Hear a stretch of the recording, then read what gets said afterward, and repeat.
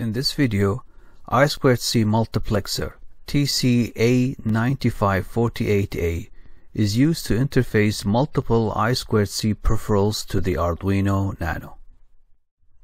One of the limitations of the Arduino Nano, it has only one I2C interface through pins A4 and A5.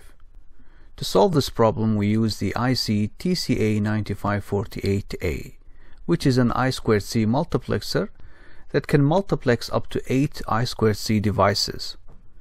In addition, this IC has 3 addressable pins, A0, A1, and A2, allowing up to 8 of these ICs to be connected on the I2C bus. A circuit diagram of the implemented system is shown here. From the Arduino, the serial data line is connected to input serial data of the module, and the serial clock is connected to the input serial clock. And we have 2 OLED displays. One display is connected to channel 2, and the second display is connected to channel 7. A quick look at the C++ code used in the project.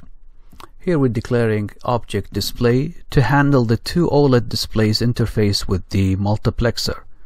Now we can only declare one object because each object requires a 1 kilobyte of static RAM for display buffer, and the Nano can only manage one buffer. This function is used to access one of the 8 channels on the multiplexer. So when this variable gets a value between 0 and 7, let's say the value is 2, in this case it will access the I2C device connected to channel 2.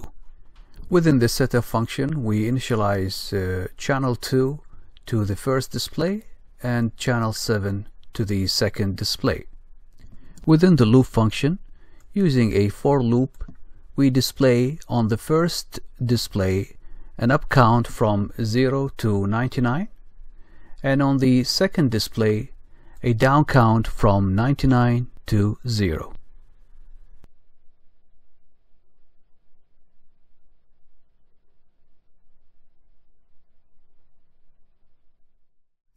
In a future video, multiple I2C sensors and OLED displays will be interfaced to the Arduino using the I2C multiplexer. Thank you for watching.